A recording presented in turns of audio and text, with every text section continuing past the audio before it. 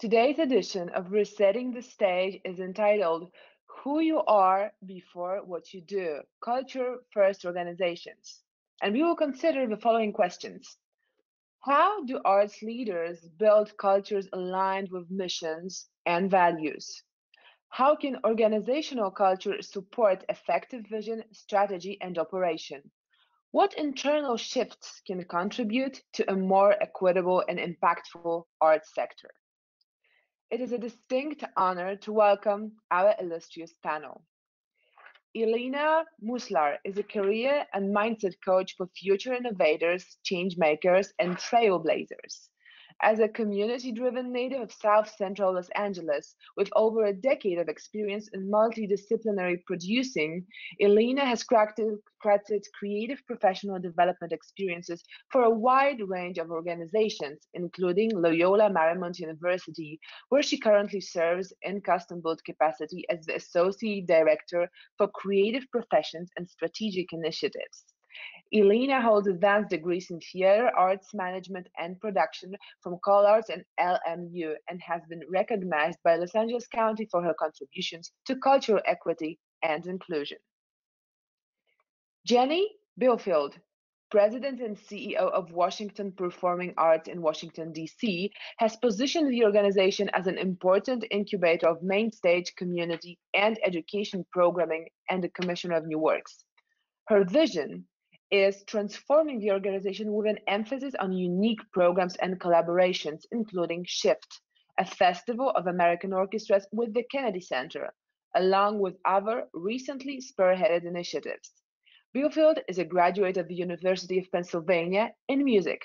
Her work has been recognized through awards from ASCAP, the League of American Orchestras, and Musical America.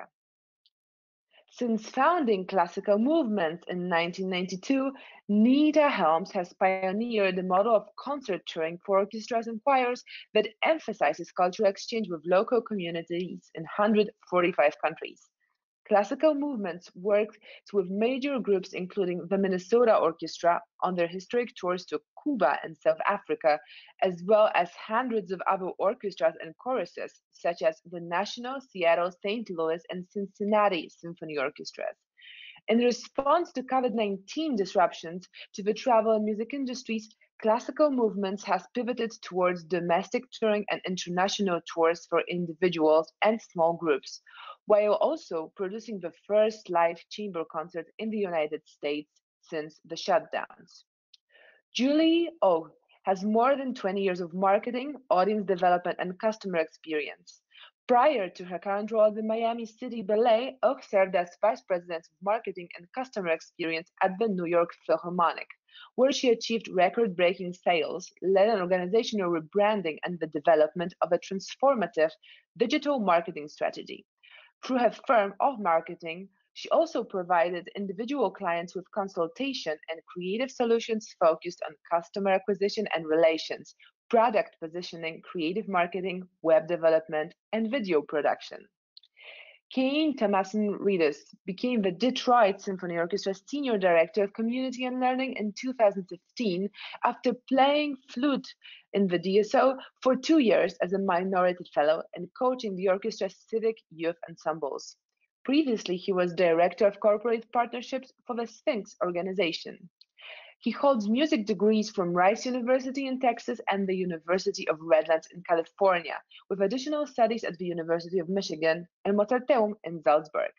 At the DSO, he develops, administers, and fundraises for in-reach activities that include free concerts, in-school performances, and educational partnerships. Our Q&A facilitator today will be Elena Haig of Classical Next, who will return to the broadcast in the second half of today's discussion. But first, to begin, it is my pleasure to introduce today's moderator, Scott Harrison, to set the stage for where our discussion begins. Former Los Angeles Chamber Orchestra's executive director, Scott Harrison continues to expand upon the orchestra's commitment to artistic and community impact through an unwavering commitment to transformative music making, cultural conversation, and partnership with organizations of shared values across Los Angeles. Having previously worked for Indianapolis, New Jersey, Boston, Dallas, and Detroit symphony orchestras, Harrison holds degrees in bassoon and political science from Northwestern University, where he was elected to the Political Science Alumni Hall of Fame, and Southern Methodist University. Harrison served as a founding board member of BLUME Haiti, an organization that works with Haitian and international partners to develop leadership skills in young musicians and create opportunities for social and civic change through music. Welcome, Scott. The floor is yours.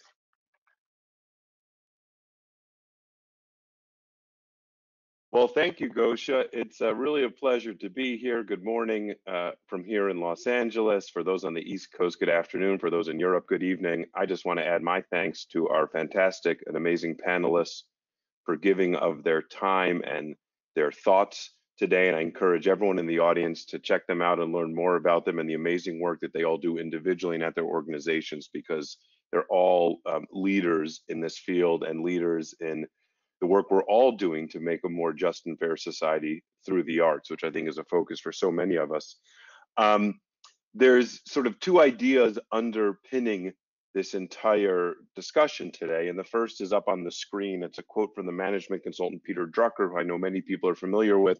And it's very simple and evocative. Culture eats strategy for breakfast. By the way, it eats tactics for lunch, it eats fundraising for dinner. Culture eats everything. And what that simply means to me is you might know where you're going, you might have the right car picked out for the journey, but if you can't stand the people sitting in the seats next to you, you're not going to get very far. If you're driving from LA to New York, maybe you'll make it to Santa Fe before you bail. So culture really underlines everything. And shortly, our panelists are going to share their definitions of culture. But I think that one thing we all agree on is that at the heart of culture is people, that whatever the group, the organization, the system, the program, the project, it is people who are first and foremost at the heart of culture. So that focus on people is really critical. That's the title of our webinar today, who you are before what you do.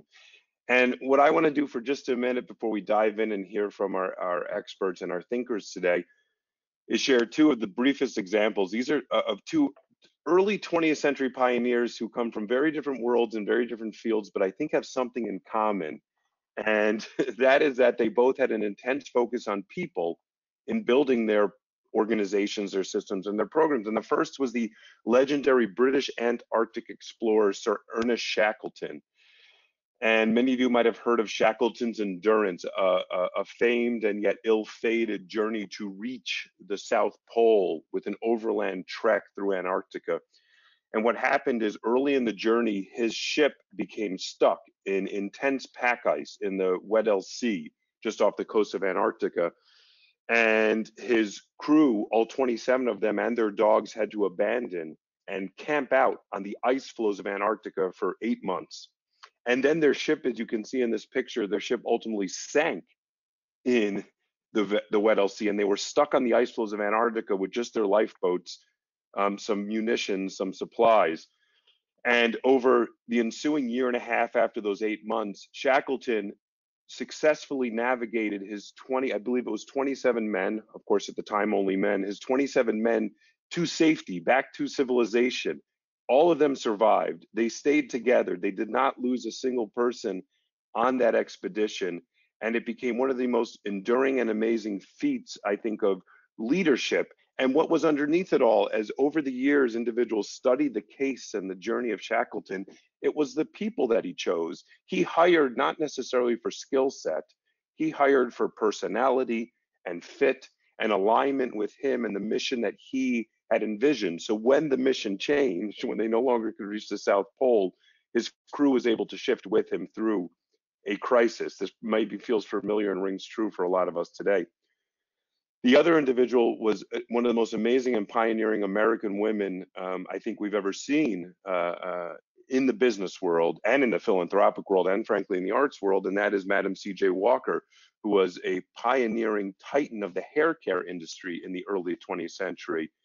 And Madam C.J. Walker, who was born just 2 years after the end of the Civil War to parents who were slaves, and became the first self-made not only Black female entrepreneur in the country, but female, I believe, entrepreneur in the country.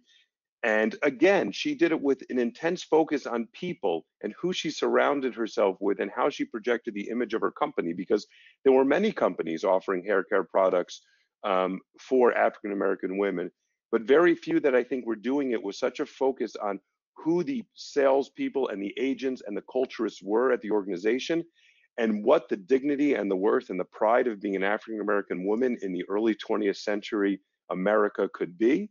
And I think it was that singular focus and that story that she was promoting more than just the product that really made her successful. And it's why her legacy has continued, I think, to this day. You know, so Shackleton and Walker, it's fascinating. There's actually, I'm just a layperson, but I'm discovering all these similarities. Not only the years they lived almost virtually identical years around the turn of the 20th century. They both unfortunately died young of heart disease. They both were motivated by wealth and fame. Clearly, it was a driving force for both of them beyond their other more noble aspirations. Not that there's anything ignoble about pursuing wealth and fame in the right way, perhaps, but in any event, also the sense of other, I think is very interesting that for Ernest Shackleton, he was an Irishman in a incredibly stratified British society based on class and ethnicity, where he was trying to navigate to the highest echelons and ultimately enter those echelons. And I think Madam C.J. Walker was fighting sort of two senses of other, not only being African American in a country that was still incredibly segregated and highly unjust, but also being a woman that even within the struggle for civil rights among the African American community, women themselves were often relegated to a secondary rank. So she was fighting two senses of other. But I think these are both amazing stories. I hope you'll sort of see how they kind of pull through the rest of our conversation. Our roadmap today, and I don't think this will be a straight linear journey. I think we'll kind of come in and out of some of these themes. Our roadmap today is to talk about organizational culture, how it might align with your personal ideal culture, how we are all shaping arts and culture, and this more, I think, macro sense of what we want this field to be and what we want it to represent, and how through doing all that, we can impact the culture, the society, the wider sense of who we all are, because we don't do this in a vacuum. We do this to really, I think, make a difference. So with that being said, I want to start with a lightning round. I'm going to go to each of our panelists in quick succession, and I've asked them to think about a very simple but very difficult question, and that is, how do you define organizational culture? And the first one up is Elena Muslar. So Elena, how do you define organizational culture? Hi, thank you, Scott. I'm so excited to be here. So the way that I define organizational culture is as the collective contribution of values and experiences that individuals bring, which inspire and influence the foundation from which an organization chooses to create and operate and curate their work. Thank you, Elena. I think there's something so beautiful that you speak both about the collective and the individual and how they come together to ultimately form the culture. Next, I want to ask Nita. Nita, how do you define organizational culture? I believe an organization's culture is defined by the beauty that very different individuals bring to create a common goal and achieve something beautiful for the benefit of community or mankind in the most fun and most equitable and most exciting and fulfilling way. That's my goal, and I believe that organizations are essentially there to work together towards a goal. For some people, it's financial. For some people, it is of fulfillment. But together, the culture is an amorphous, ever-changing, live being in itself, that a group of people get a joint personality. Thank you, Nita. I love the energy in your definition and the sense of beauty and fun and journey that underlies it. Kane, what is your definition of organizational culture? Hey, Scott, I'm going to fit in two for you in my 30 seconds. One is, I think of it as a feedback loop of how it feels to be part of an organization, and then how you behave in response to that. There really are two sides to that. The other way I think of it is every day, the people of an organization answering the question of what matters in that organization. Thank you, Kane. That idea of the cycle, that the culture is constantly being fed and reinforced and evaluated and moving, I think is really critical. Julii, from down in Miami. Julii, what is your definition of organizational culture? Very simply, I think the organization culture is a set of collective behaviors by people in your organization. It can come about organically, many times obviously influenced by the people you have at the top and how they behave, but it's most effective when it's very intentional and built through a defined set of core values. And these core values are the set of beliefs that drives daily action. It's ultimately tied to customer experience that you want people to have and the way that you want to be known by the public. So I come at it from a brand point of view. You know, when you have a brand strategy and you have a brand promise, it's aligned to the very mission that you're on this earth to provide, right? The purpose of your organization. Then it comes back to having an organization culture that can deliver that mission. So what are those behaviors that you want people to have? What are those values that you want baked into your culture, that you cultivate, you promote, you uphold, and if you know, and it's the guiding principles for how you want people to work together, so that you can, you know, without any disconnects or, you know, across your organization, that no matter who your constituencies are and which department that they interact with, that everybody is seamlessly delivering the same brand and brand customer experience. So that's how I see the culture driving, you know, how you, you know, how the behaviors influence the strategy that you put out there and want to ultimately deliver. Thanks, Julii. And you raised such an important point that we might get to a little bit later in the panel. How much of culture develops organically and how much of it has to be intentionally cultivated every single day of the year. And then finally, if there's any room left, I hope we've left some room in the definition of culture. Jenny, it's your turn to share how you view organizational culture or define it.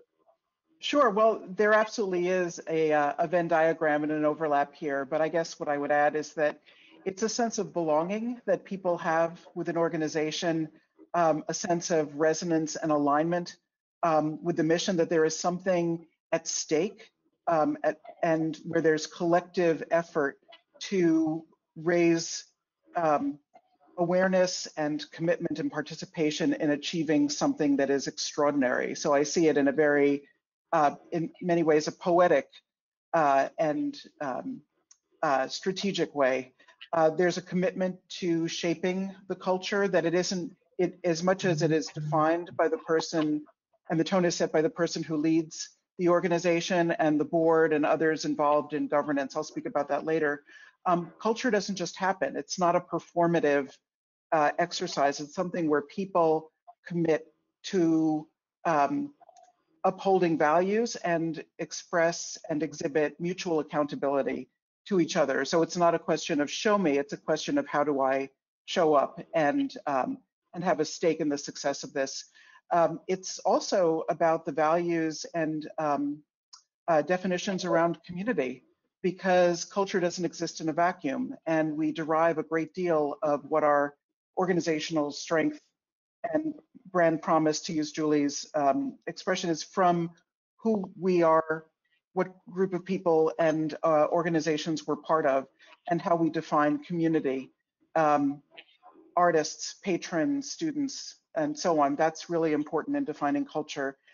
It's about an intergenerational awareness, because organizations have history and they have future, and the way history is honored and celebrated is very much a driver of how we look forward and interpret through contemporary lens.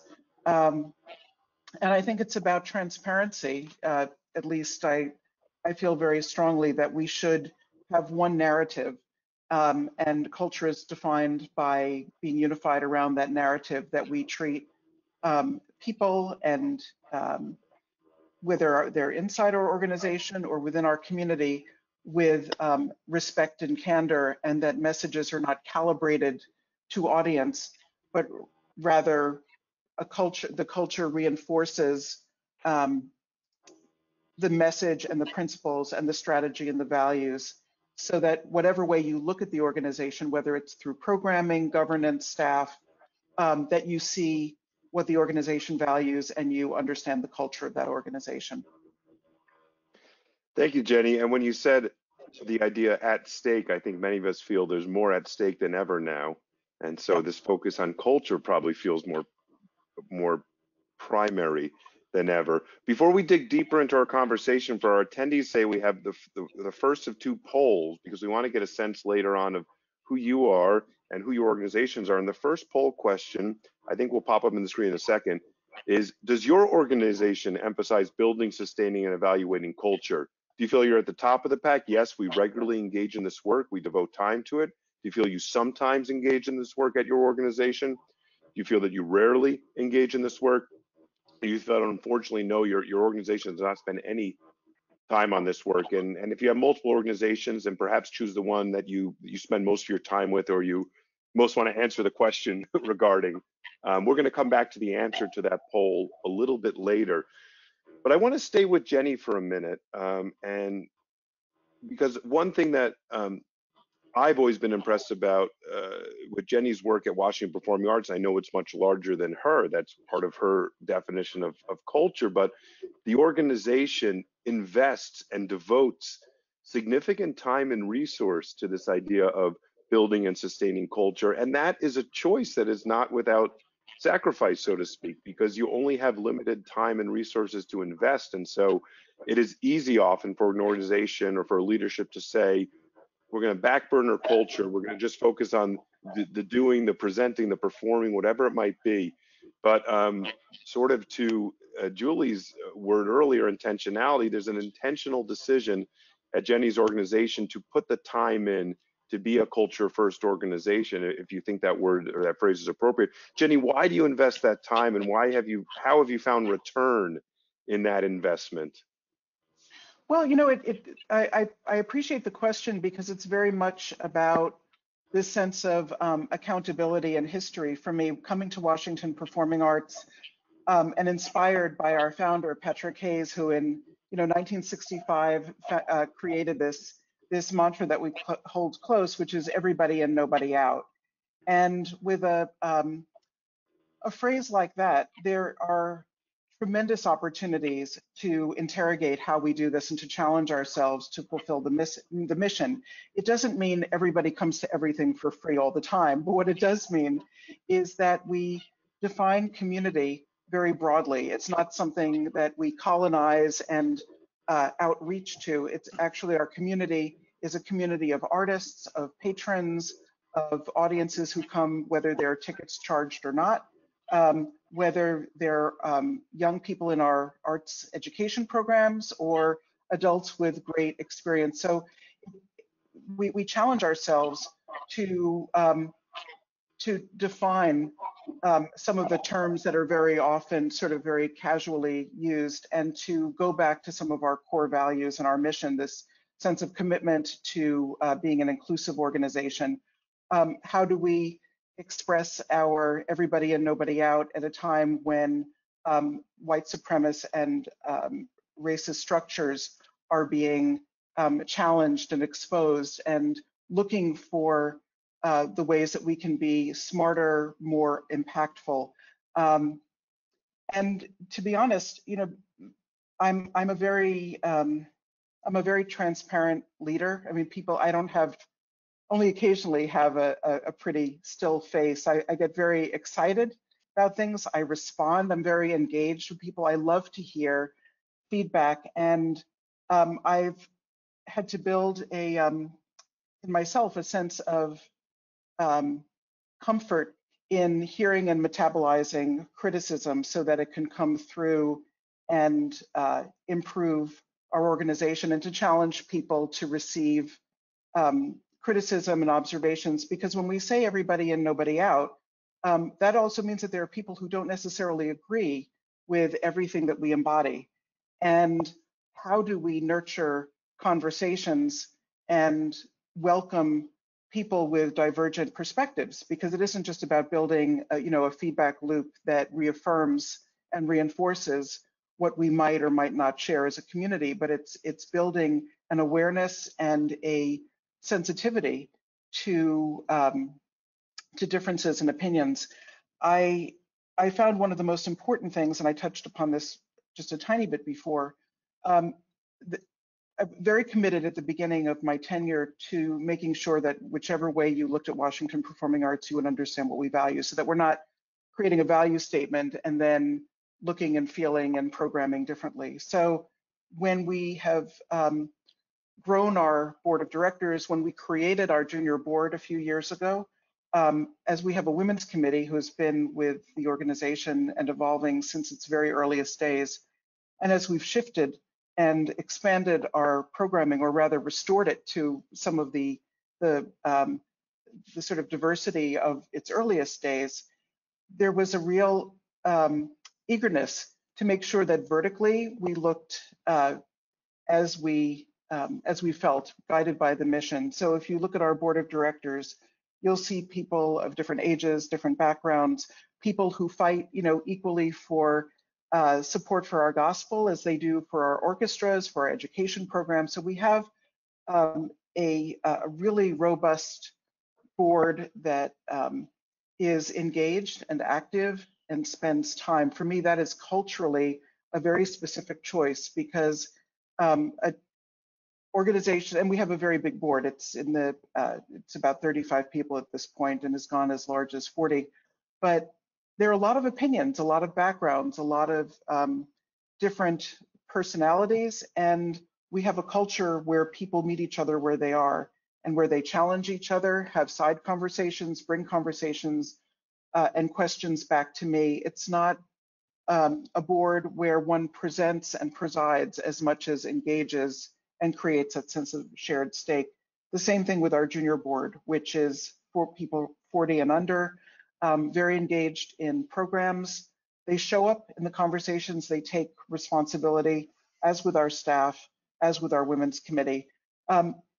This sort of culture of bidirectionality is a lot to manage, because there's a lot of governance, there are a lot of strong, brilliant, committed people. And so the culture has to be elastic enough to provide an environment for people to have that sort of exchange. It is time consuming emotionally, intellectually. It requires an organization to create space for it, and for channels to remain open. And if channels aren't open, to have the confidence and the comfort to say, something isn't making its way through. I don't feel like we're living what our culture has been.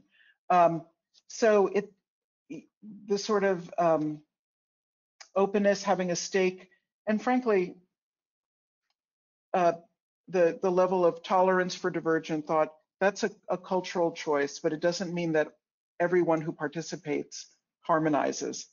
It means that we coexist with a certain amount of discomfort or dissonance, but that the goals and the values are aligned. Yeah. And it's sometimes a tricky thing to navigate, but if you're in it, you're in it. Yeah, Jenny, I think that's such a powerful idea, that there's strength in harboring dissonance, and that part of a resilient culture is actually having space for the culture in a way to be, maybe not the culture be challenged, but viewpoints to be traded back and forth. And I want to bring Kane in here, because Kane, I think that when we think about divergent viewpoints and dissonance, your channel of the Detroit Symphony, you probably deal with a lot of that, because overseeing education and training ensembles and the 1,000 or 1,200 youth who participate every week in the programs of the DSO, you've got kids, you've got parents, you've got community members, you've got board members, you've got staff members, you've got donors, you've got a lot of people in the kitchen, so to speak. And I'm really curious about, one, what Jenny started here, how in maintaining and sustaining a culture, in the words that you used earlier with a feedback loop, you make room for divergent and differing thoughts and opinions, and also just how you manage the idea of the culture within your ecosystem, your channel or department, so to speak, of the Detroit Symphony, meeting the larger culture of the organization. Yeah, thanks, Scott. I think the community engagement side of my area at the DSO is even more filled with a variety of opinions and needs and wants and priorities and complaints, etc. You know, it's a tough challenge to make a symphony orchestra something that is beneficial to everybody around us. That doesn't happen easily or certainly automatically, and you know, we have to do that with recognition of how we've gotten to this stage of where we are as a field and as an orchestra and as an art form, and the fact that that hasn't included a lot of people for a long time. I'm grateful that at the DSO that we really work hard to address that, and what drives our educational mission and is a good example of our culture at the DSO is that we kind of have a two-pronged approach to our programming. So we're trying to be there for the absolute best and brightest, the people that have leveraged every resource to get as high as they can get. And, you know, if they're kids, they want to be in our top youth orchestra and they want to go on to be orchestral musicians. And we want to provide a pathway for that. At the same time, we're also trying to provide resources for tens of thousands of kids in schools anywhere through our webcasts, but particularly in the city of Detroit, to just have music as a part of their learning. And then within our training ensembles, we've been more and more engineering around creating access, so providing instruments, scholarship, transportation, all the kind of stuff that more El Sistema modeled programs offer. So we're a symphony orchestra trying to do all this stuff, and that just stretches us all the time and brings us into contact with people just across every range of socioeconomic, geographic, racial and ethnic, religious, every demographic you can think of.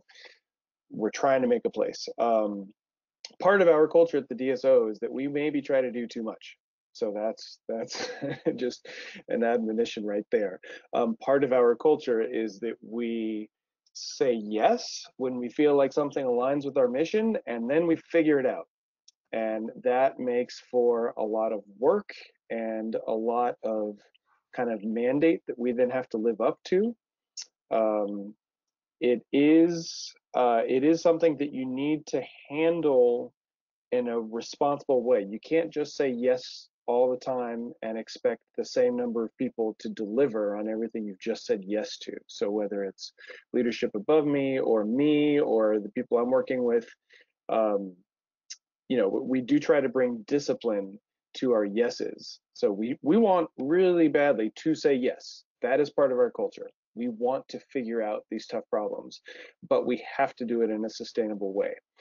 For me, sustainability is an incredibly important aspect of culture, because I think we're kind of bred within the field to think of sustainability as fundraising, and everybody's a fundraiser. So it's part of your job, get the money in the door one way or another. And that's true. And I totally subscribe to that and I participate in that. But sustainability for me is also just incredibly about the sustainability of the people you have around you. And I work hard to get people around me that I think do a good job and do it in a positive spirit and do it for the right reasons.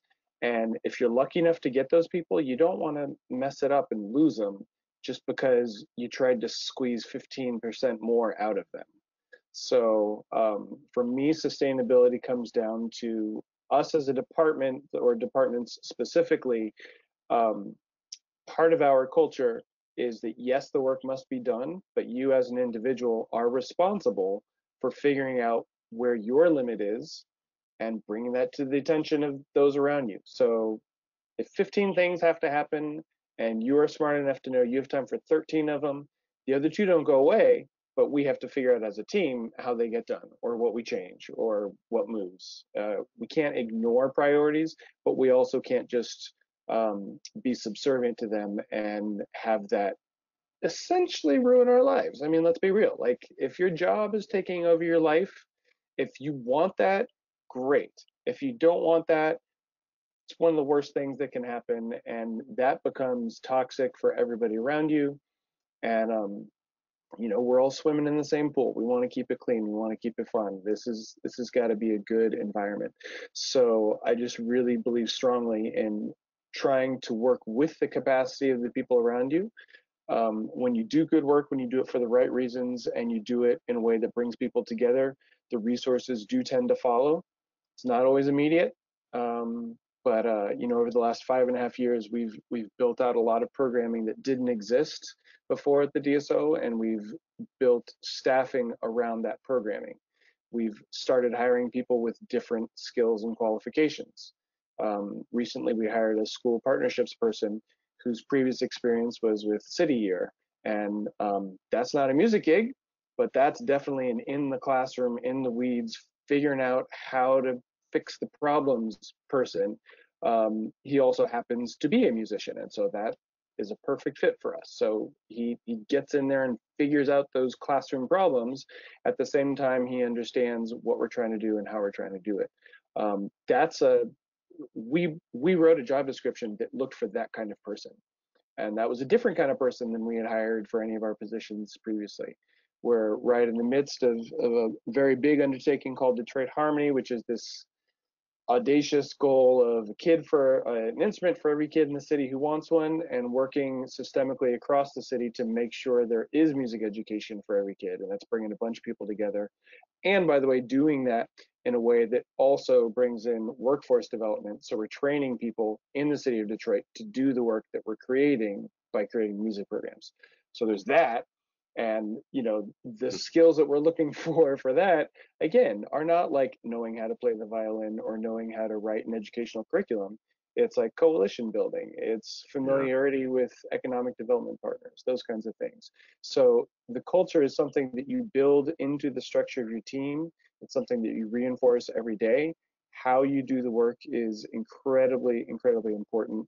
And for me, the people doing the work, I want those people to stick around for a long time. I don't care if 2 years is the average in the field. I want people for longer than 2 years. I like them. We do good work together. Let's not have to start that over every 2 years. So I think long term, you get more when you work within people's capacity, you find the right strengths, and you just keep going forward. Kane, this idea of sustainability as a component of the culture and the layers of sustainability and the ways you might define and think about it is so compelling. And I want to bring Julii in here because I think another issue of sustainability is the authenticity of the message and the connection with the audience. And how true does that ring? And Julii talked about this a little bit in her intro, but Julii has spent so much time in her career at the New York Phil, at the Miami City Ballet, really being an advocate for this idea that the messages you promote to your audience have to be real, and they have to be grounded in what the institution actually is. Otherwise, they're not going to go very far. And her tools are brand, her tools are marketing, her tools are communication. But Julii, I'm starting to get into the answer before I've even asked the question. I want to know how you, from your perspective, because you are so thoughtful about the audience and hearing what Kane said about sustainability and communities and hearing what Jenny said about bringing everybody in and living that. How do you think about culture from your seat as someone who really has to care about the audience and them feeling that there's something real about the institution? Okay.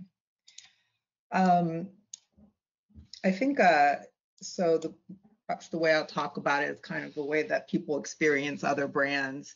So, you know, there's nothing worse than a brand that talks about who they are and what they do, and you go to buy it, You go to experience it, whatever it is, and it's nothing like that, right? So they talk about whatever it may be, quality, if you're buying this brand of clothes, how well it's going to hold up is what you're thinking quality is, and how well the fabric feels, and the quality perhaps about the customer service, but you buy it and your experience is anything but, right? So it just becomes just what marketing says, what the advertising says, and it really doesn't hold true. So, what really, the authenticity really comes from the culture. Does the culture advocate for? Does it prioritize those values that it takes for everyone to have and think about every day as the priority in which you behave, the which you deliver your work, to ultimately affect and deliver on what you're advertising, essentially, right? The reputation that you want your company to have. So, at the New York Philharmonic, it's so steeped in its culture already. So when we did our brand strategy and looked at sort of what it is that that customers really wanted, what they got, but what it maybe fell a little short of, excellence was at the top of that, but perhaps warmth was not, right?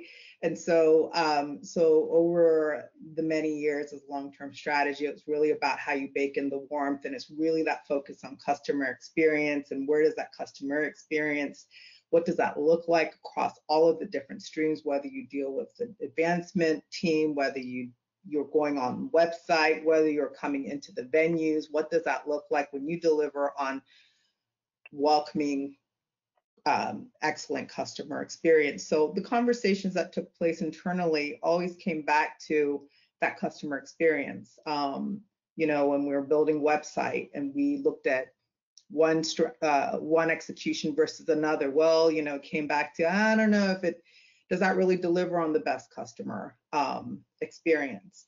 So it always came back to that, and it was really about delivering that authenticity, to deliver on the brand, the brand experience that we wanted people to have, so it could ring true what that reputation and what that brand was. So it tied the culture directly to the experience that we wanted to be known for, and what we wanted for the customer to have. In Miami, it's a younger company. It's 35 years old versus 176 years old. So the culture was much, it's more youthful. And so the challenge there was really about looking at what did it need at this point in time. It had created an amazing reputation as an excellent, nationally known ballet company. In 35 years, it had created this, it had done what its peers in the top tier had, was already established for, and took 70 something years, and so it had a lot of great, this brand reputation. However, it was inconsistent simply because the culture had never been quite looked at with a great intention of aligning it to the brand profile, right? The external brand profile. So we started there with, again, intention. What are we about? What is it that's really great about the company? And where do we have some room to grow, right? To deliver fully on that. And as we looked across all of the different customer experience, all the brand experiences, that different constituencies, and interviewing all the different constituencies, whether those were students and their parents, through the school, ballet school, or through the donors and board, through advancement team, the customer experience, the web, etc. What we realized was that we didn't have a singular brand promise. That singular mission wasn't quite as, that purpose wasn't as defined. It had to be more than the function of putting ballet on stage. It had to be something much more deeper and inspiring. And after we went through all the surveying and stakeholder meetings and all of that, external and internal, what we came to was a brand promise that was really about being where artists and audiences together take this journey to leave the ordinary behind, right? And so, and then, you know, we have the definition and differentiating points under what that means. But that ultimately was it. It's just that simple, where audiences and artists leave the ordinary behind. When we look through that, and then when we looked at our culture, you know, we looked at, okay, what are the brands that we have to, what are the values? What are the defined values that we need to have? What strength can we build on that already exists that we can just really build strongly on it? And what are the areas that, what are the values that we don't quite have yet, that we have to develop in order to deliver on this promise that we're going to make to our public? And so we came up with 6 values, core values to rally around, to coalesce around, and to protect. So that was the pursuit of excellence. That's definitely something that we have and we had to have consistently, right? Joyful generosity, which is something that came from the dancers. They have this joyful, youthful, there's a camaraderie that is very differentiated in the way that they work together and support one another. And that's something that we want to have throughout the administration, on the board, etc. Then there's accountability, which was inconsistent, right? Depending on what teams that you were looking at. Collaboration, there was a lot of soloization, right? And so when we work together, the idea of working together means that we can have, you know, we'll have the greatest achievements come from when we band together. So that defines how we come together as a team, how we have our meetings, how, you know, it informs everything from something small to, you know, the bigger things. And you know, authentically Miami gave us our differentiation, right? Doing in the style of that Miami flavor was really the way that we struck a difference between our ballet company versus another ballet company like New York or San Francisco, what have you. And then, you know, elevation, of course, is really what we're about and what we're delivering emotionally. So these are, you know, the 6 values that we felt we needed. We're going to build on it with intention. We're going to use it as a guide. We're going to use it as a way we look at everything and say, are we living this in a way that's authentic? And so, and when we look at it that way, it's how we want to also leverage our resources. It's the way we ask, you know, should we be doing this versus that? Should, you know, how do we prioritize one project over another so that we're deriving the best value out of all that we do with the small teams that we have? So, and we're in that journey now, right? This work was basically, we started in September of last year, and we're, you know, it's been, this journey's been a bit disrupted because, you know, we've had the COVID, but, you know, this is something that's a priority for us. We're in this journey. We started it. We're a little further into it. We're still training internally around it. So, but it's really inspiring and people are really excited, and it's showing up in the way we talk, in the way that we're in our language, in our meetings, the way we kind of question, you know, well, is that really true to our values, you know? And that's when you see intention and authenticity. Thanks, Julii. I want to remind our attendees for a moment, if you have questions, because in not too long, we're going to get to some Q&A. If you have questions, you can be posting them in the chat, getting them out there so that our team can get them queued up and ready for our panelists. You know, I want to zoom in and then zoom out for a minute as I go to Elena and then to Nita. And it's funny hearing Jenny, Kane, Julii speak. I think, oh my gosh, I would love to work for Washington Performing Arts. I would love to work for the Detroit Symphony. I'd love to work for Miami City Ballet. Like, these are institutions that are thinking about it, that are getting it right, that are centering these conversations. But this is a little bit cherry picked, this conversation. This is not every organization in the arts field. And I want to go to Elena here and actually pose a question that came to me from one of my neighbors. One of my neighbors, Anna, just recently graduated with her master's in arts history, and she's going to be starting her career as a curator.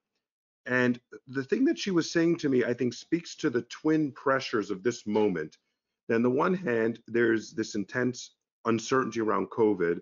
On the other hand, for so many of us, there's this intense certainty that we want to be as strong and bold and just as forefront as possible right now about our belief that we have to dismantle racist structures and we have to be more equitable, and we want that to show up in our work, and we don't want to hide that part of who we are. And it's, I think, even more heightened for folks who represent the communities that are the brunt of those pressures. And so what she was essentially saying is, what will I do in a time when because of the uncertainty of COVID, I need a job. I want to take the first job. I want to get the experience. Opportunities might be few and far in between, but I don't want to work somewhere where I feel like I have to hide who I am. I don't know if this is resolvable, but Elena, you work with so many young people entering the field, and even before this moment, I know you get this question and this tension a lot. How do you think about that as the young person starts to onboard themselves into their career and they need to meld the personal with the organizational? Mm-hmm. Yes, so oftentimes when I'm in coaching appointments with students, that sort of conversation comes up on a regular basis. It's the tug between the personal and who they quote unquote need to be as a professional. I believe strongly in the marriage of that, and that you show up to whatever organization that you choose to be a part of with your whole self. If you are of the mindset that I have to leave a certain version of myself at home, or I can only come to work in this way, or I can only wear my hair a certain way because that's what's going to make me be acceptable for a particular community, that over time will create toxic environments for you mentally. It'll also create spaces where you feel otherized, and then you'll internalize it thinking that it's your fault, that you put yourself in a bad situation that you probably shouldn't have in the first place. And so a lot of the conversations I have with students focus on the impact that they want to make in the world, and then backtrack that to where they can start. It's not about the past versions where you go and you commit to something and you're going to do that for 20 years. The millennials and any generation after us, we're expected to change careers. I think it's like up to 12 times in our lifetime. And so I encourage them to think about that overall thing that's pushing them forward right now, and then consider the steps that they want to take to build that. Each step lays a groundwork and a foundation for the ultimate change that they might want to make in the world. That might be this big, hairy, audacious dream. It's like bad in a way, but it's good. It's that good bad. And so I think about it in the sense that like culture makers have to be trailblazers, because they're in the business of developing constant change. So you have to think about like, where do I want to see change and where do I want to be a part of change? So then that's where alignment comes into play. And it's thinking about where do your own personal values align with the professional values of an institution or organization that gets to have you on their team. I also do a lot of coaching around, it's not packaging yourself for a place.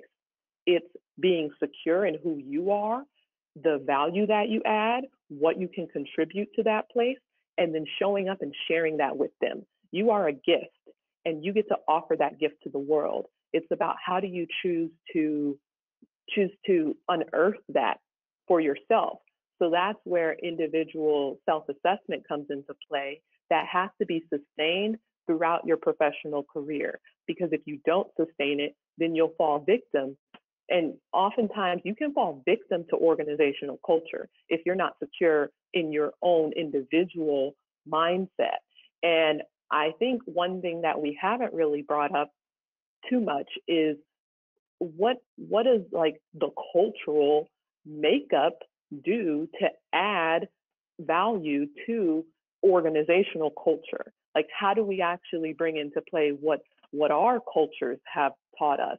And where did culture originate in your own individual life? For me, culture originates in being Black It originates in being American. It originates in being, from a certain socioeconomic background. And I come with all of that to whatever place I go to. And so I'm in constant conversation with that in relation to how I show up in my work. So whether that's, when I was working at the Skirball Cultural Center, saying I'm going to advocate for spoken word as an art form that needs to be showcased on a multidisciplinary platform so that people understand that this is not a coffee shop, in the back art form. It's an art form that's culturally rich and extremely diverse and relevant in terms of providing different perspectives and access for people who may not have ever engaged in that way previously, because oftentimes some cultural arts can be seen as less than and others can be seen as elitist. So my goal was to bridge that. And so I work with students to help them understand what's your overall goal and what's the overall dream and how do you bring that to fruition in the places you inhabit and ultimately infiltrate at times. And that's the way I kind of look at like the work that I do and the people that I train to trailblaze.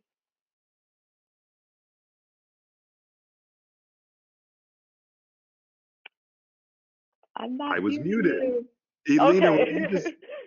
I was silenced because what you said was so powerful, but what you just said is a perfect segue to bring Nita in here, because Nita was sharing with me a little bit of her story the other day, because when she started her career, Nita, you made a very, I think, conscious decision about how you wanted to show up and how you wanted your organization to show up and what you wanted to promote in a field that often could be very narrow.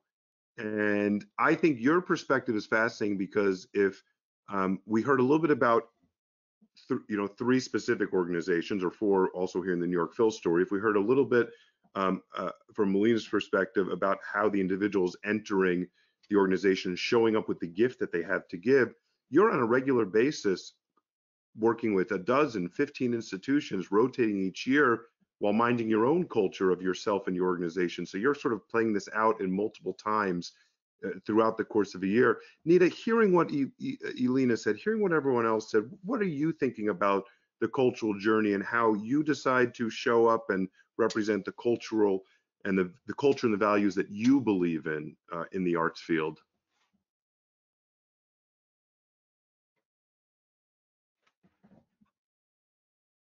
Oh, you're muted now. Oh, so I'm sorry, Nita, we can't hear you. We'll have to come back in a minute. I'm now unmuted. Now you're unmuted. Excellent. Thank you. Okay, good. I thought just do a quick rundown because there's so much time that's passing quickly and everybody has so much to say. Our company, I started it so I could make it anything we wanted it to be. And I came into an industry steeped in tradition and very slow to change. Even to this day is my general summary. I admire those institutions that have been here for so long. Their product and their brand is like gold to me, and my upbringing as a piano lessons and singing from the age of 4 in India, where we were very interested in Western classical music.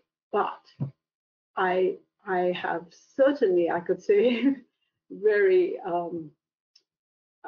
clearly been frustrated over the course of the 28 years that I've had this company with how slow to change many institutions have been. And, our culture as an organization, we're a small company. I look at it as a circle. We don't have a hierarchy. I look at myself as in the middle, and then everybody around me is equal distance.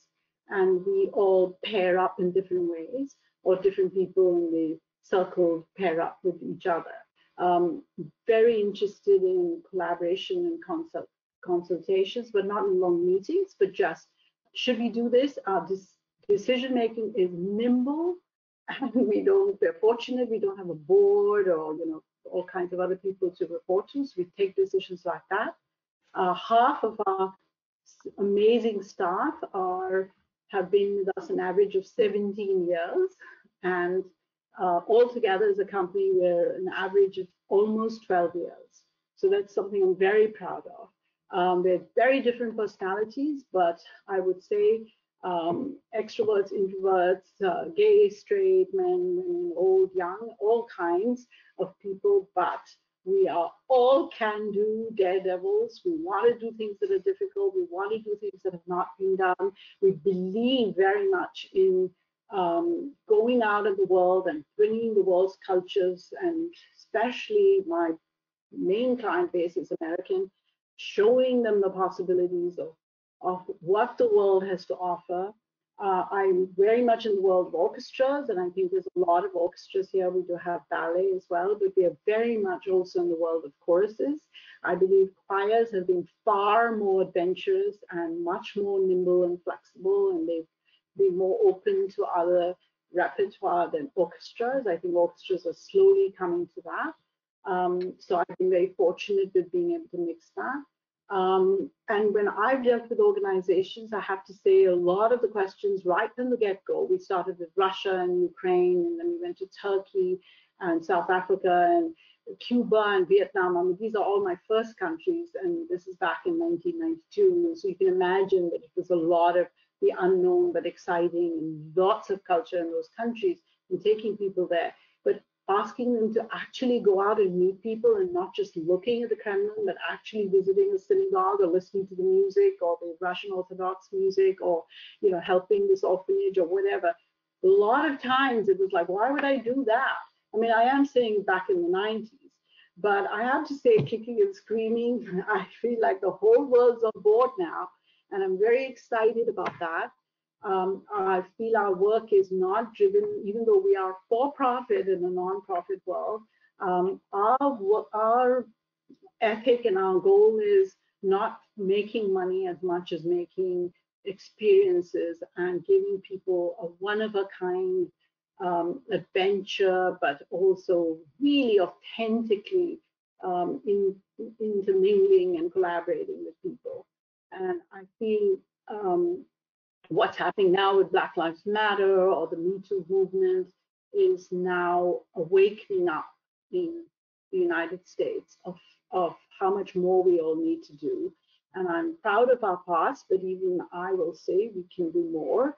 And I feel like we're well placed to do that. I mean, when I say, why wouldn't you go to Ecuador or Peru or go to South Africa or go to Cuba and listen to the music, and these are these possibilities that you can do.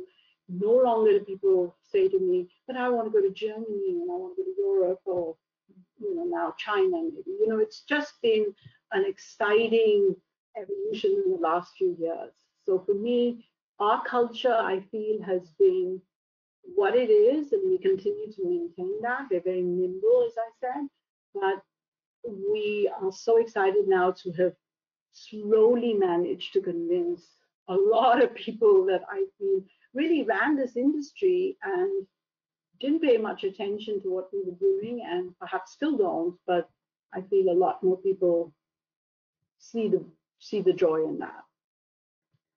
Thank you, Nita.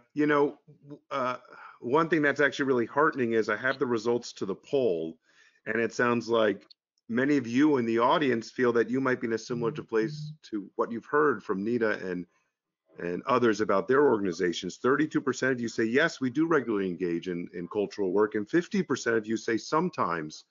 It is only 18% who say rarely, and none of you said never. I see that as being very heartening. There's a good group of organizations represented on this call, and I know you as individuals are driving and pushing that change at your organization, so thank you very much.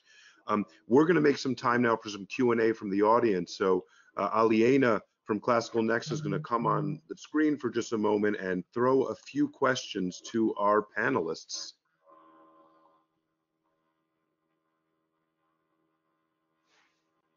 I think you're muted, Elena. You're right. Hello. I hope you can hear me now. Thank you so much for the discussion so far. We have had a couple of questions from the audience. And the first question is from Michael Ake in Chattanooga, Tennessee, who is the chair of the performing arts for the McCallie School. And the question is for Elena and Jenny.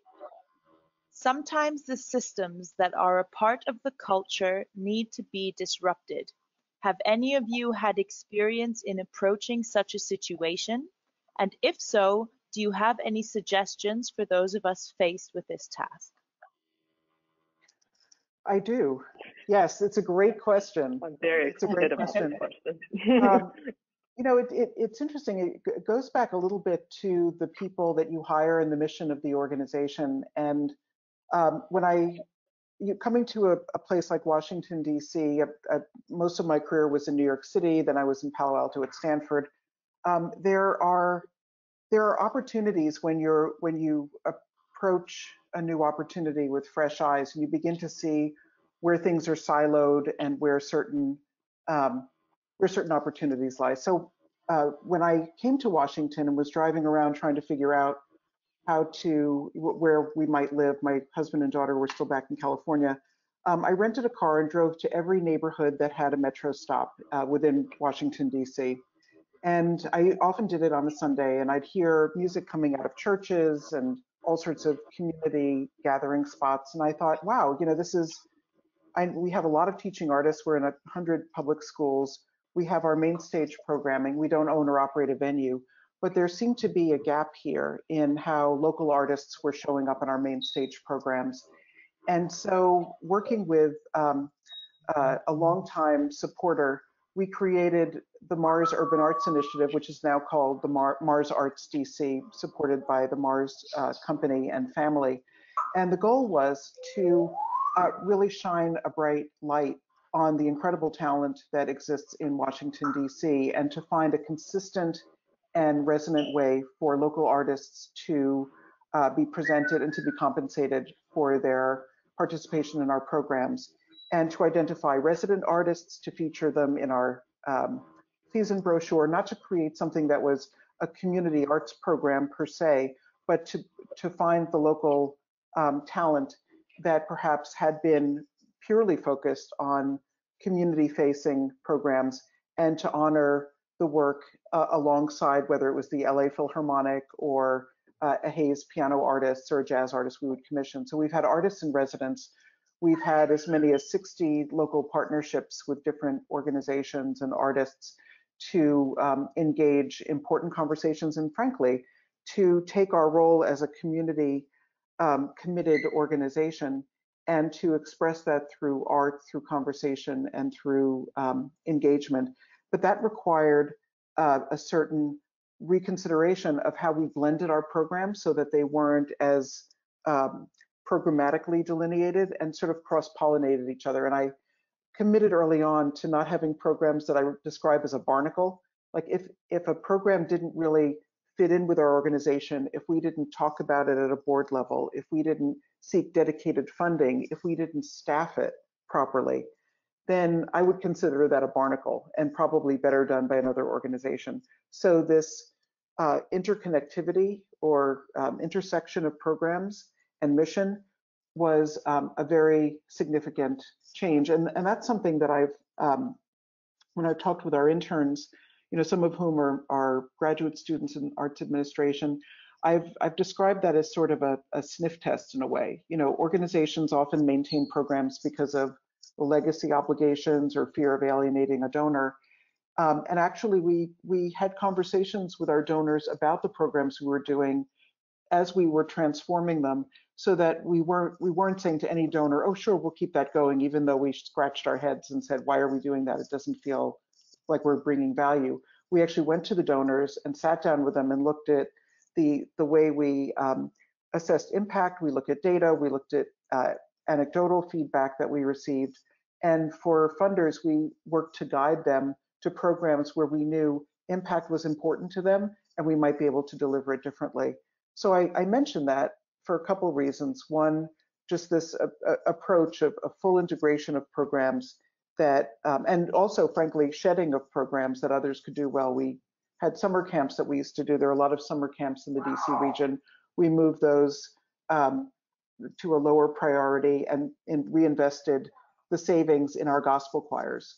So there were a number of ways that we were able to build up some existing programs by prioritizing them, but also just the commitment to bringing everyone along with us. We spoke to our board, we spoke with our donors about the changes we were making, and it's that transparency, not just checking the box, but saying, okay, this is what doesn't work, being willing to risk not receiving renewed funding, but truly in every case where we made these significant changes for strategic reasons to optimize our investment in other programs, donors came along and new donors joined.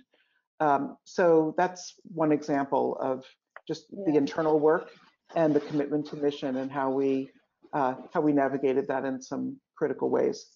Great. I can see lots of shaking heads, but or nodding heads, I should say. But Elena, could I ask you to comment as well? Can you repeat the question? I heard it and got excited, but I needed to kind of get me back into that headspace. Sure. So the questions are, so it's two questions. Sometimes the systems that are a part of the culture need to be disrupted. Have any of you had experience in approaching such a situation? And if so, do you have any suggestions for those of us faced with this task? Yes. Okay. That got me back into the game. So I think about disruption as the act of dismantling. So if you're thinking about like what are the things that are actually disrupting the culture that you want to be a part of, that you feel like they have the potential to be, it's considering what it is that needs to be dismantled. So first you have to name it. That might look like doing like actual research and deep work on like what it is that you're dismantling. So is that systemic racism? Name it. Is that oppression? Name it. Like, and what does oppression look like at the institution that you work at already?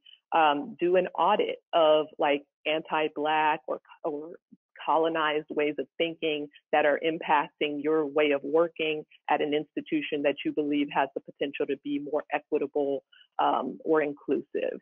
So once you have that all built up, then claim that as an element of the work that you show up and do.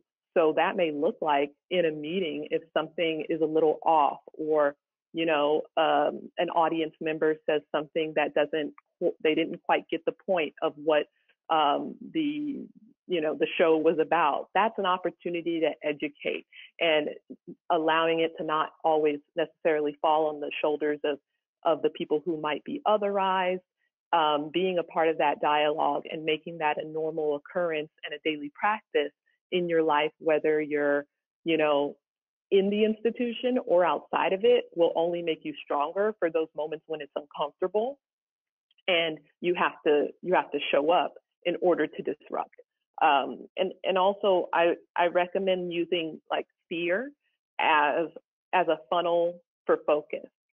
So whatever it is that you're afraid of doing that makes you super nervous, if it's like this person donates millions of dollars to us and I'm scared they're not going to donate the millions of dollars, like consider the worst that'll happen, but then imagine what that could turn into.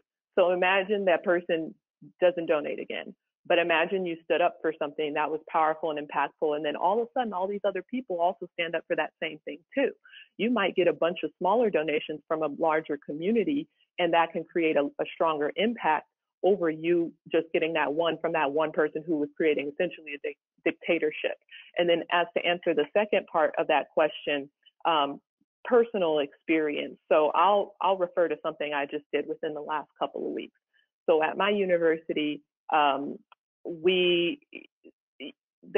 was very delayed and beautifully worded and crafted responses to the unrest in our society right now around Black lives. We got a lovely email that talks about all the things that the university is doing to, support the efforts. And that email came a week or so after protests had been happening and the university like constituents were already invested in the work that was going on. So it felt somewhat delayed. For myself, before that email came out, I took a Friday off and I was very intentional about what I was doing. I essentially called out Black from work. I specifically said, you know, I am exhausted from the emotional labor that has been added to the duties that I was not hired to do in this particular position. I spent the week educating white colleagues on their white ignorance and guilt, and helping them understand why I'm hurting and having to answer the question of how are you over and over again. And so I basically shared that brought me to the level of where I need to take a day for me to be able to show up at all for anyone else. And I put an out of office email that specifically designated that point and said Black Lives Matter at the end. So any person in the institution received that message from me, because that's a value and I want to stand true to that. That I also put in my my Outlook calendar that everyone could see that the next week, Juneteenth was coming up. That's not a automatically included holiday on any calendars. You have to add it in yourself. So I added that in and I said, this is a holiday that I will have to use vacation time to take when it's the celebration of the fact that you know, Black lives realized that slavery wasn't happening 2 years after it was quote unquote abolished. So that was a sad fact. I put that in there. And then next thing you know, I come back, my boss has said, oh, we saw, you know, the stuff that you've been doing and there's some things in the works. Later that day, email out from that went out to the whole school was specifically stating that Juneteenth would be a designated university holiday. And I know for a fact I contributed to that, not only because I put things on my calendars and emails, but because I also tagged them on social media. And I used what small platform I have and big voice I know I'm capable of using to try to push change forward. So I believe it starts at an individual level for you to do anything at an organizational level, and that we all have that power within us. It's just about taking the fear and turning it into fuel and then owning it. Great. Thank you, Elena, for that. We've got 2 more questions. So just also watching the time, if we could keep the answers for the next 2 a little bit shorter, sorry, and not intending to cut any of you off. But this next question is for Julii. It's from Kenny Oy of Rondo Productions in Malaysia. Julii, can you share with us a bit more about initiating a culture? For example, if you are in a new city where most people have minimal awareness of music and arts education, making it difficult for ensembles to grow. What would your advice be for those working to build a culture that values the growth of arts education, for example, in my case as an arts manager in Southeast Asia?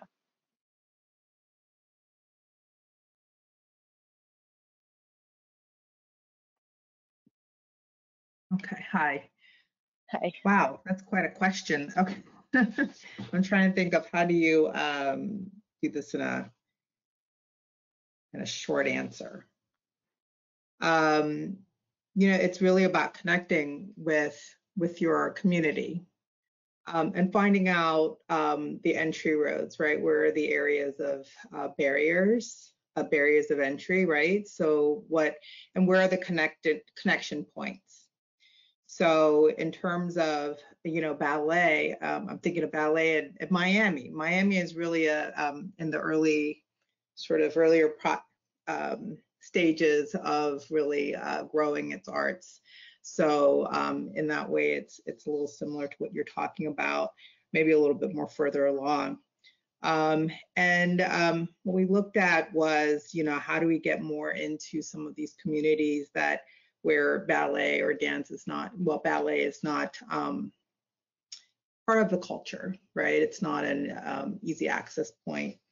And we're looking for, and we look at, where there are access points, right? And there are usually points where there's familiarity, right? And so Miami is really about rhythm and dance, and may not be ballet, but there is a connection point there. So in what ways can we talk about ballet and dance in a way that can resonate, and how can we get the feedback from the community themselves, right, on what's relevant to them, why would they want this in their lives, and find ways to bring them into it. So it's really about bridging cultural connections, listening and working with your community leaders to bridge and really understand how you can connect that way. And also, of course, going back to the barriers, understanding where the barriers are. And that's also a conversation through community leaders and finding out what those are. Great. Well, actually, this last question for Kane follows on nicely from that. And Kane, I'm going to ask you for an additional challenge of trying to get it down to 30 seconds if you can. The question is from Tanmay Sharma, and it's, is there a way that community members from outside an organization can help contribute to shifts in the culture of an organization with respect to its educational activities? Is there a productive role that members of the community and other stakeholders outside of management can play in shifting the internal culture of a performing arts organization to be more education focused? Yeah, absolutely. So the people outside the organization are the reason the organization exists, and they vote with their dollars and their attendance and the relationships that they generate. There's people of all levels that can have influence. If people are asking the organization for educational opportunities, that means something. If people who can offer support are offering to support organizations in delivering educational programs, that's something. If it's a person who doesn't have financial support but will be willing to volunteer and they can bring some skills to bear, there's a lot of ways. And really just even generating more interest and enthusiasm for those programs. The reason people don't do programs is not usually because there's a market that people don't want to sell to. It's because they haven't identified that market and they don't know if they can sell to it. If the market helps identify itself, that de-risks the whole proposition. So even just bringing together parents, families, teachers, whoever it is that you would like to have be part of your educational community, bring them together, send a joint letter, ask for a meeting, reach out to a staff member that you think will be open to it. Guaranteed, if 30 people came to me and said, hey, what about this kind of a program? I would talk with them about that. So you don't have to write $1 million check to make a difference. And you do get to vote every time you buy something or show up for something or contact somebody. Thanks, Kane. I want each panelist to get in your mind sort of a 30-second concluding thought. In just a minute, Nita, I'm going to start with you, but based on everything we've heard today, gosh, we need another 90 minutes. But I'm going to throw up one more quick poll that might be a little bit of a summation. Does your organization's culture align with your ideal organizational culture? We've been talking about this a lot today. Do you feel that you're personally aligned with the culture of your organization? Yes, to a degree, no. Or you don't even know because it's not clear what your organization's culture even is. So I'm going to go around the horn here and ask each of our panelists to share a concluding thought of 30 seconds or so. What's sticking with you? What's something in your mind? What's something you want to leave with our attendees today? Nita, why don't you share something that you're thinking with the crowd?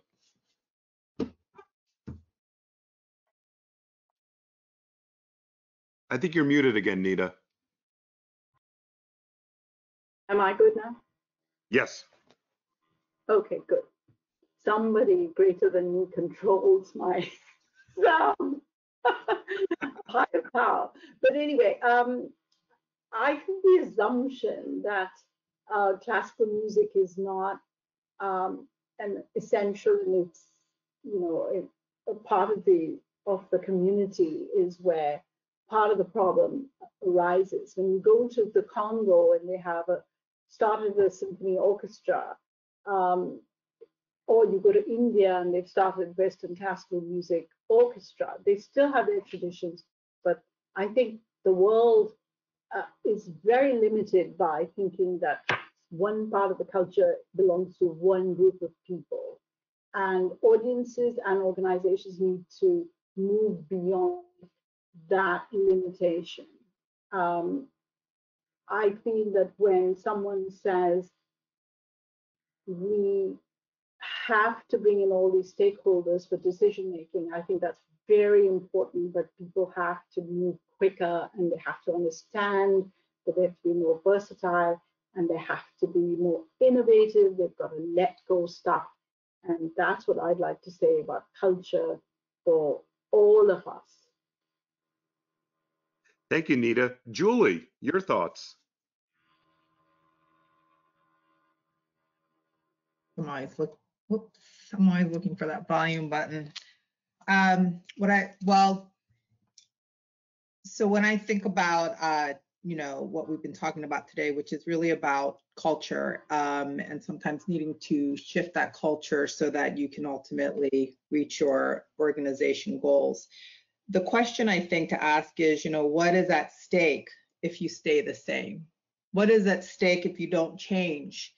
And I think that's a really powerful question to ask, the folks around the team, to really get a conversation started about what values the organization really have to uphold, what 5 values are going to uphold above everything else to make sure that you hit your, the goals for why you're existing. Thanks, Julii. Kane? Yeah. There was a great phrase in one of the earlier questions about how do we get a community to value arts education, that kind of thing. I think one of the most important aspects of organizational culture is that you bring together people in programming that value the community you're seeking to serve. A lot of places, by default, or simply by not contradicting this statement, end up thinking like, how do we get people to value what we have? You will always lose in that equation. That's the wrong way. It's how do we value the people we are trying to serve? And value means a lot of different things, but if you take it from that stance that they are the ones with the power, they are the ones that you need more than they need you, you have a different approach, your organization has a different culture, and that's one that's going to be much more mission focused, higher impact, and better to be a part of. Jenny? Sitting here like giving every gesture that I can. I think these are awesome observations. And I would say, and I made a couple of notes, that this is plan to play the long game. I mean, this is something that is not going to shift overnight. We have to take a longer view and understand that people are at different points of the continuum of their learning and their practice. Every effective culture is based on trust. Successful cultures, or effective, impactful cultures, let me put it that way, are porous and they're elastic. So as there is a COVID crisis, as there's an economic downturn, as there is heightened awareness and action around some of the systemic racism, if you don't have a porous, nimble culture, it's not going to be able to respond to something that is deeply impacting the people within your organization. I would say that effective cultures experience gratitude for the opportunity individuals are given to live their values and express gratitude for the people who are committed to them, that they're invested in community, and that the mission matters. But yeah, this is a long game thing. Elena? Okay, I'll be quick. So, number one, and overall, continue to invest in self-education, period, point blank. The fact that you're here right now, good sign. Continue this work and integrate it into daily practices for yourself and the people that you serve or manage, and dedicate money to that. Self-education isn't always free. So make sure that you're actually placing value on what that means for your organization, the people you say you want to have in it, and the people that you say you want to stay in it, because retention is a big part of this as well. I also would say change your language as an organization. Stop serving communities and start embracing communities. They already exist. they already have lots of value and they can add to yours. They are not the thing that you go to or you outreach to. It's the thing that you welcome in and you embrace to create a more inclusive organizational culture. And then the last thing I'll say that comes from the context of what the whole point of this panel was, who you are before what you do. Thinking about, even at the beginning, Scott had a slide that was up around Madam C.J. Walker, and it was a picture of her with her whole staff. But what was labeled underneath that was that they were culturists and agents. So I challenge you to think, how are you a culturist? How are you a change agent in the institution you just so might occupy or in the world that you are a part of? And how does that equal the social impact that you want to lay on the world? Thank you, Elena. Thank you to all of our amazing panelists. Poll results, 21% of you highly aligned with your organizational cultures, 58% partially aligned, 16% not aligned, 5% unfortunately you don't even know what your organization's culture is. I want to say the two briefest of things: simple acts.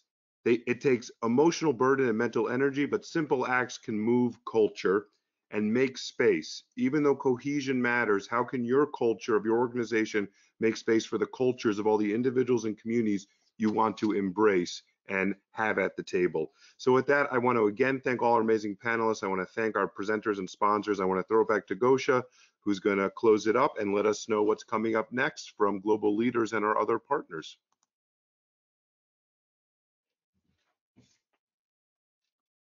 Before thanking today's fantastic panelists, I would like to take a brief moment to share with all of you the preview of our next edition.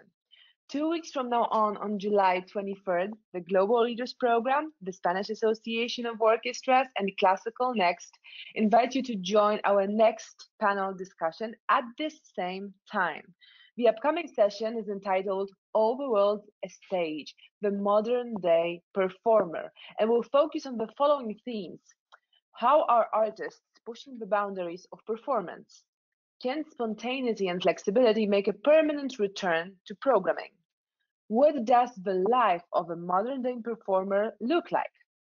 These themes will be addressed by a diverse expert panel, including Danae Dorkin, founder and artistic director of the Molivos International Music Festival, Rafael Payara, music director of the San Diego Symphony, and Kenny Savelson, executive director of Bang on a Can.